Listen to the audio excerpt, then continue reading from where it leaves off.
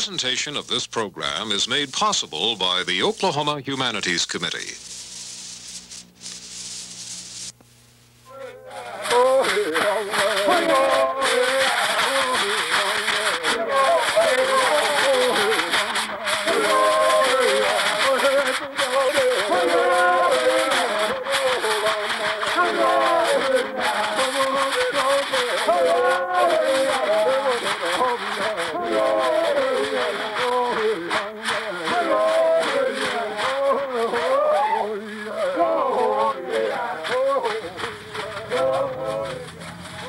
Muscogee, the name of one of the most powerful Indian nations that ever lived on the North American continent. The word Muscogee comes from an Algonquin word that means people of the lowland. No one knows when the Muscogee tribe crossed the Mississippi River and invaded what is now the southeastern United States, but we can be sure that they arrived before 1200 AD. When the Muscogee came, they brought with them the seeds of a highly sophisticated culture, religion, and artistic tradition that flourished in what became Alabama, Georgia, and Tennessee. Although somewhat changed from these earlier times, these traditions continue today with the strength and individuality that is Muscogee. Many patterns, forms, and traditions of Muscogee art date back over 1,000 years. The finest examples of Muscogee art have always been reserved for religious ceremonies and for formal gatherings and meeting occasions. Before European contact, fine art was made using a variety of materials. These included wood, shell, stone, copper, split cane, and feathers. These techniques were used alone and in combination to produce great works of art. The earliest material of which examples still survive is stone. By pecking, flaking, grinding, and polishing, sculptures of the highest quality were made. Some examples of the stoneworker's art have been recovered from ceremonial mound sites at Etowah and Muscogee, Georgia, and at Moundville, Alabama, and were sculpted 600 to 800 years ago. Animal images frequently appear in Muscogee art, such as this head of a wood duck that adorns the rim of an elegantly proportioned diorite bowl. These bowls were used as symbols of authority. This bowl is carved from limestone and portrays the king vulture, now extinct in the southeast. All of the bird's anatomical details are engraved into the bottom of the sculpture. This foot-long ceremonial axe is shaped from a single piece of stone, perhaps carried by dancers or used as a sign of rank. It copies axes of wood with stone blades called hafted celts. The use of abstract symbols is evident on this sandstone palette used for the application of body paint for ceremonials at Moundville. Its shape recalls the Muscogee ceremonial square grounds. The size of this 10-inch stone pipe indicates the importance of smoking in the southeastern culture. Carved in the image of a helmeted man, the dark red sandstone pipe was probably used only by tribal leaders. From objects such as the pipe, one sees a portrayal of the Muscogee people of the time.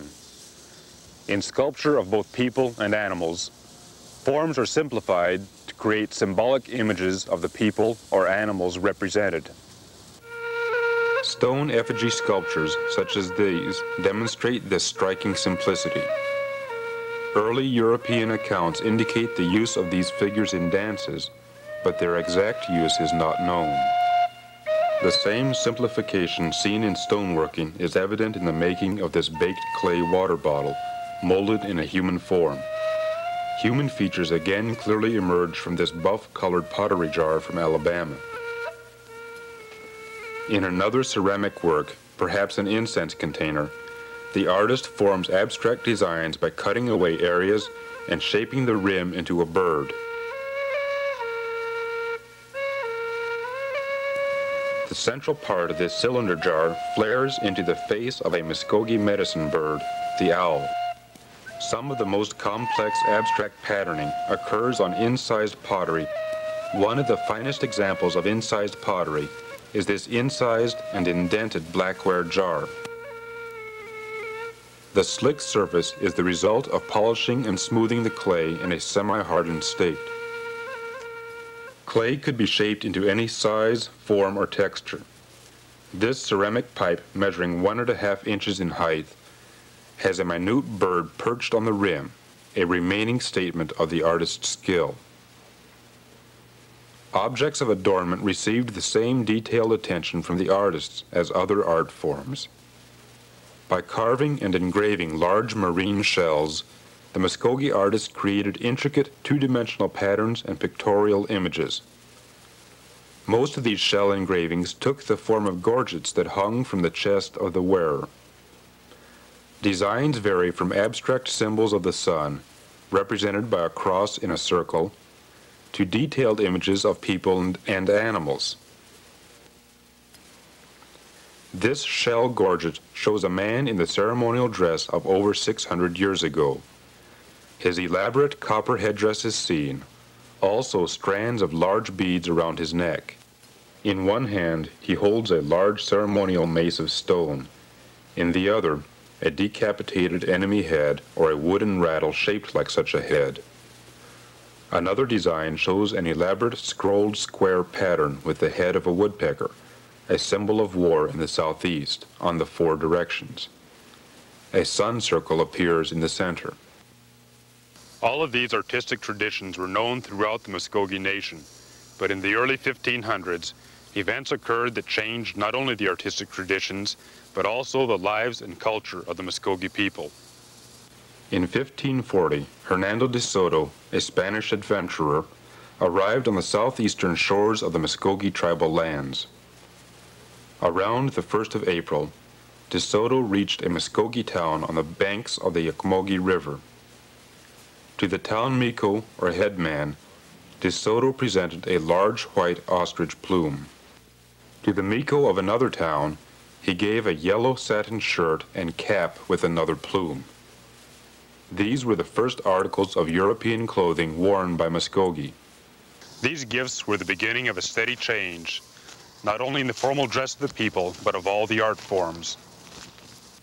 A sun disk gorget from Tucabachi town in Alabama was probably made from shields captured by the Muscogee at the battle with de Soto at Flewala tribal town in Alabama. A neck collar from the Tucabachi site closely resembles the collar piece of a soldier's helmet. With the availability of metals and other trade goods, the art of stoneworking began a steady decline. With the exception of smoking pipes, few, if any, major sculptures in stone were created after 1600, and most stonework took the form of tools and utilitarian goods. Other art forms such as pottery continued, but heavily supplemented by European wares. In a sense, the Muscogee became collectors of the cultural artifacts of the Europeans. Brass kettles, silver and gold jewelry, and quantities of trade cloth could be seen at Muscogee gatherings of the 1700s, and were also used for ceremonial purposes and in burials. During this period, European clothing was widely available in the Muscogee Nation, now called the Creek Nation by the British. As a result, formal clothing and ornamentation became the most visible and expressive of the Muscogee Creek art forms of the 1700s and 1800s. Formal clothing developed into a combination of traditional Muscogee designs and newer European forms and materials.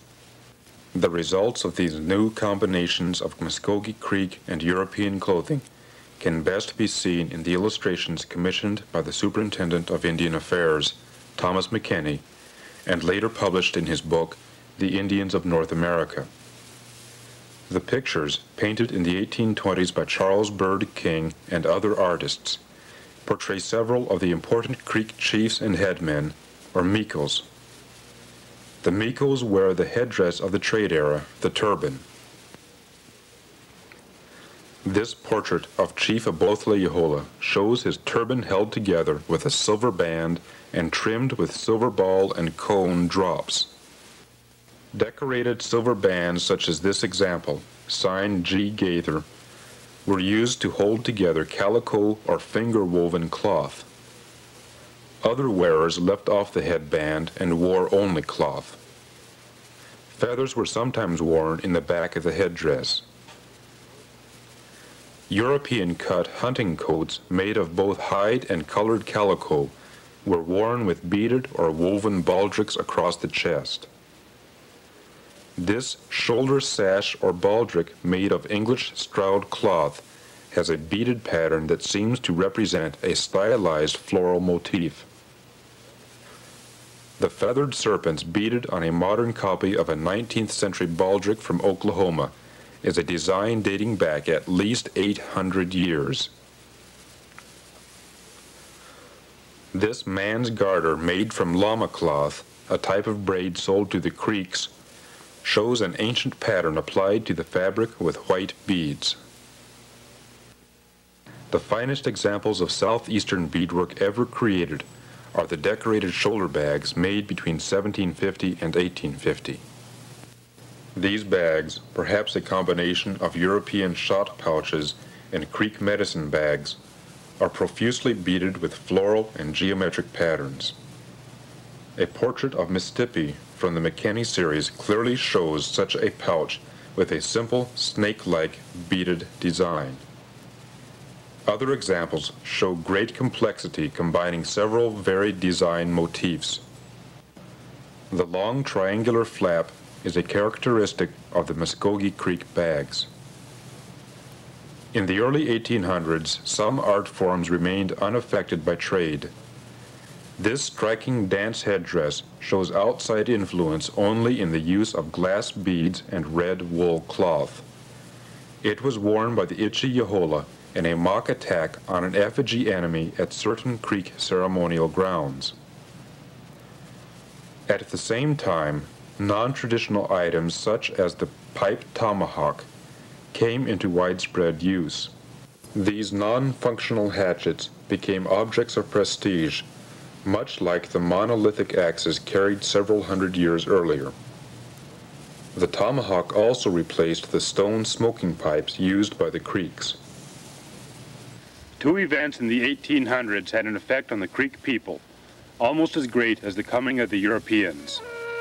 Between 1828 and 1834, the entire Creek nation was forcibly removed from their homelands in Alabama and Georgia and marched to what is now the state of Oklahoma. Unscrupulous contractors and hired soldiers beat, killed, and starved many Creeks in the forced marches through the winter weather. The march is now called the Trail of Tears. By the end of the journeys, over 1/3 of the Creek nation died in transit to the new home. In less than 30 years, another disaster struck the tribe, the Civil War. Because of political division in the tribe, hundreds perished, many in their attempts to flee the conflict into Kansas. The effect of these events on the arts was dramatic. By 1868, few hunting coats and no turbans could be seen at a tribal meeting. The arts were moved almost exclusively to the ceremonial or square ground. The large, roughened pottery jars continued in use for holding food and medicine at the Muscogee, or green corn ceremony, but even these became few. Polished red pottery was almost unknown in the Creek Nation Indian Territory by 1900, as is evidenced by a news article in the Eufaula Indian Journal by the Creek writer-poet Alexander Posey. Perhaps the oldest of all Muscogee Creek art forms, the art of basketry, barely survived into the 20th century.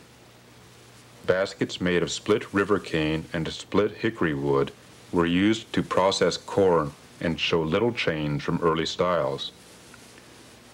What appear to be simple undecorated baskets are actually monochrome patterns created by different weaving techniques, an approach typical of Creek understatement in art. The use of traditional Creek ladles, used in conjunction with the Creek-made pottery to take medicine at ceremonials, kept the art of wood carving alive in the late 1800s. Many ladles like this example were made to sell to non-Indian buyers and were intended only as aesthetic forms. By the late 1890s, some clothing forms introduced in the 1700s were still being worn at ceremonial occasions. These Creek boys' shirts were collected by the Presbyterian missionary Alice Robertson around 1900. They are of a colonial American style, over a century old. This photograph, taken in the late 1800s, shows an Oklahoma Creek man wearing a turban and silver jewelry along with the old-style shirt. But by 1900, leggings had been traded for pants and moccasins for cowboy boots. The styles of the American West were exerting their influences on the art of formal Creek costuming and dress. New influences, combined with older traditions, again brought new forms and visions to Muscogee Creek art. Nearly all art-making activities of the 20th century, and especially the art of costuming, are focused on the annual Muscogee. This event, of a serious religious nature, celebrates the ripening of the first corn and the first harvest. The structure of the ceremony remains almost unchanged from its earliest viewing by Europeans.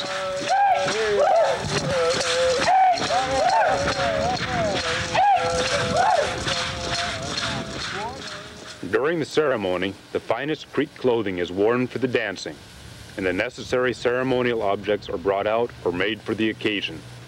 Some of the costumes have remained relatively unchanged for hundreds of years. The most traditional costume of the summer ceremonial cycle is worn for the stickball match, an artistic performance in itself. In one form of the game, 2 ball sticks or clubs of hickory wood are used by the men to throw a small hide ball across a goal. Breechcloths worn in the game show a strong adherence to tradition. These examples were made in the second half of the 19th century in Oklahoma from red wool cloth and velvet ribbons. The simple, elegant designs are characteristic of earlier works. Another breechcloth from the 1940s shows almost no change in the tapering form and ribbon lines of simple patterning. As a show of team prestige, all of the articles the player uses are bundled together in one of 2 prescribed ways and then hung from ceremonial arbors. The bundles serve as sculptural symbols used before the match. The best of the players wear the tails of animals whose attributes they wish to assume. In one form of the game in which women compete with the men, even the goalpost, as this example with the fish at the top shows, takes the form of a sculpture, another lingering reminder of ancient traditions from Alabama and Georgia. Another goalpost is adorned with the skull of a steer as a goal. Centuries-old traditions have been maintained in some aspects of the dancing costumes. Rattles made from tortoise shells are worn by the leaders of the ribbon dance. A modern adaptation of the rattles are made from milk cans. The practice is not due to a lack of tortoise shell, but a preference for the rattle sound made by the cans. In their hands, the ribbon dancers carry a sculpture of a knife called an attache. The object may date to the period when flint blades and maces were carried in dances. The full-cut skirts and blouses are derived from Victorian fashion and have been popular since the Civil War. These skirts from New Tulsa tribal grounds in Oklahoma were made in the early 1960s. They display color and compositional concerns found in the best fabric and textile art. Several items of men's formal dance dress are also worn for the stickball match. One item is the sash. The yarn sashes are made by weaving on a loom or without a loom by finger weaving. The sashes have braided ties with large tassels on the ends. This sash has ties on both sides, a style that can be seen on early Muscogee engraved shell. For the buffalo dance leader, the hunting coat of the 17 and 1800s has survived as the red coat, With modernized lines and fabric, the coat still has the collar of the old coat and the red coloring, the traditional color of war, to identify the lead buffalo dancer. The lead dancer carries a cane or ball sticks which represent the front legs of the animal.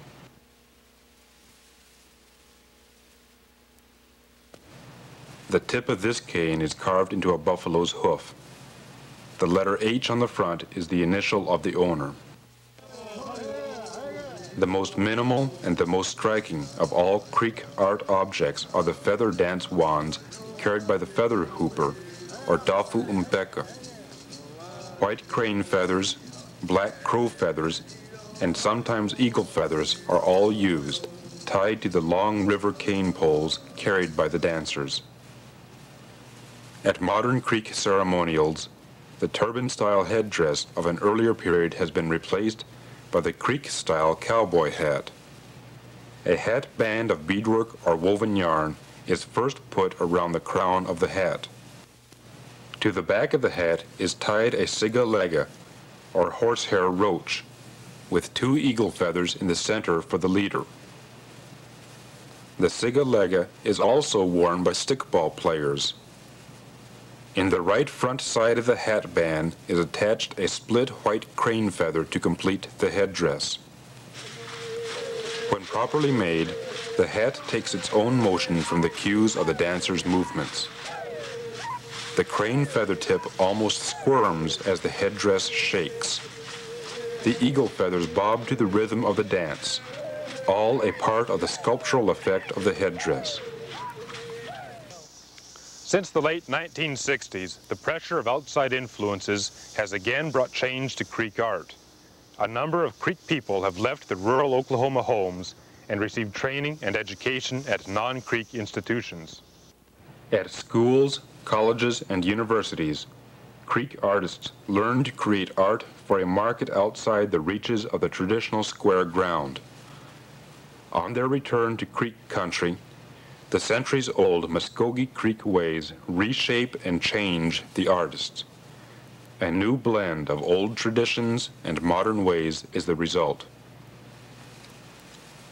To the non-Indian viewer, the change first became most visible in the European method of painting as practiced by Muscogee Creek artists.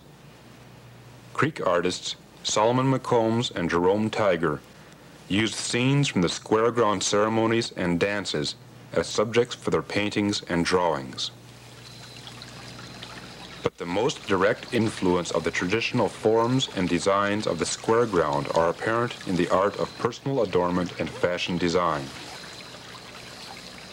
After an education in art and jewelry design from the Institute of American Indian Art in Santa Fe, New Mexico, Nagofty Scott, of Creek and Cherokee descent, returned home to Oklahoma. There, a Creek medicine man urged him to turn to the tribal past for inspiration. The inspiration took the form of engraved shell gorgets and beads. Using both traditional and modern design and techniques, Nagofty creates pieces for both Indian and non-Indian buyers. Using purple freshwater mussel shells, he grinds out the rough forms on machines and by hand. This design comes from an early Muscogee gorget from Moundville, Alabama, and shows a sun circle, perhaps surrounded by cloud symbols. Another shows a modern translation of an ancient engraving of a singer. A visit to the Fife Collection in Henrietta, Oklahoma reveals not one, but a family of artists influenced by traditional Creek forms and designs, approaching fashion design as the most personal expression of sculptural art. Sharon Fife Mouse, Sandy Fife Wilson, and Phyllis Fife have succeeded in designing, making, and marketing original clothing designs and accessories, and more recently, quilts. This finger-woven sash, made by Sandy Fife, shows the use of a traditional technique and design. A casual one-shoulder dress of silk utilizes an appliqué cloth design of a sun symbol from a Muscogee shell gorget. The woodpecker motif stitched onto this tailored Western-style silk suit comes from an ancient Moundville paint palette. The same pattern follows the hem of this modern, non-Indian cut dress of soft jersey.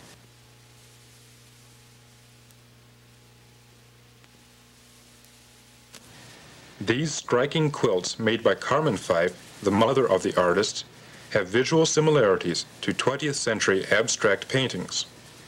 The individual piecing follows both Creek and Seminole traditions. The center block takes the age-old spiral pattern. Both Ngove T. Scott and the artists of the Fife collection have found a responsive audience in the Indian community. On occasion, ribbon shirts with the Fife collection label can be seen at weekend dances at the ceremonial grounds, and the purple mussel shell gorgets are sometimes seen at formal Indian gatherings.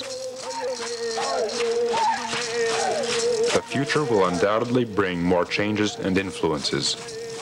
New forms will replace the old ones, but they will still fulfill the traditional roles in the green corn ceremony. Other art forms may live as long as the ceremony itself.